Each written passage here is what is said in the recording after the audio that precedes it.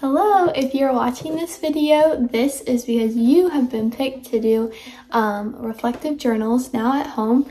These are great ways for you to learn new writing habits and styles and skills, and just get to also tell your adult at home about your day.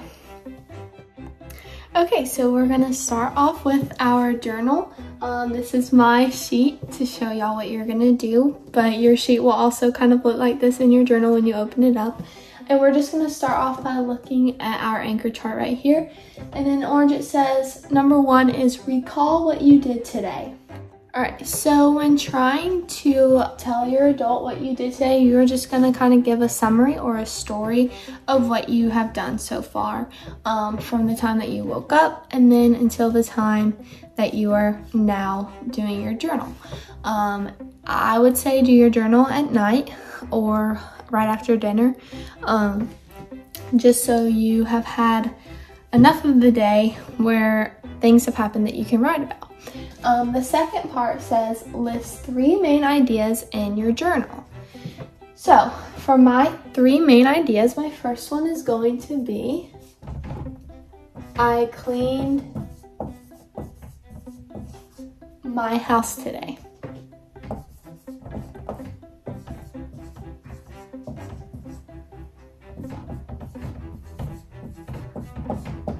Right, so that's my first one. And then I'm gonna do main idea number 2. My second main idea will be that I completed all of my grading. So I'm gonna say I graded all of my students' work.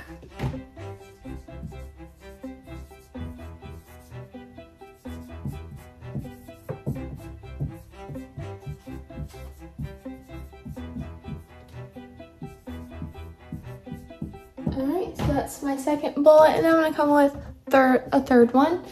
And my third one is going to be I went for a walk today.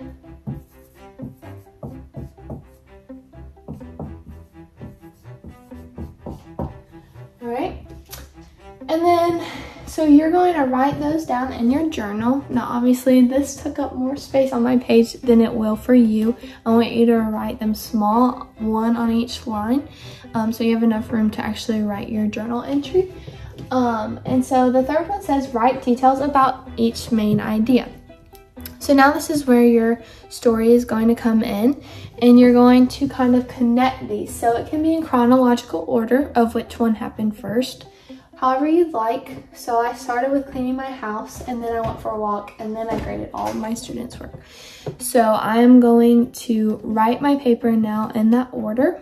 And I'm going to kind of explain what I did to do those events. And so I'm gonna give details or more information for each main idea.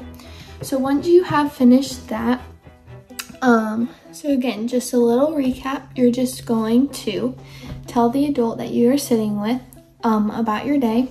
Give them as much detail as you can. Your second step is you're going to list 3 main ideas in your journal. Those are going to be 3 events, 3 activities that you either did at school, before school, after school, at practice, whatever it may be. Some examples I put for y'all to look at on the anchor chart, which will be posted for y'all to see, is I played on the swings, I ate a cupcake for Sarah's birthday, and I went to soccer practice. And so you are going to come up with 3 main ideas. Then you are going to write your reflective piece, which I wrote up there so you can see how that's spelled. Reflective piece.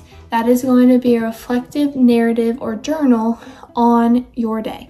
And you're going to use those 3 main ideas, write information about them and details about them. I can't wait to see y'all's work. Good luck.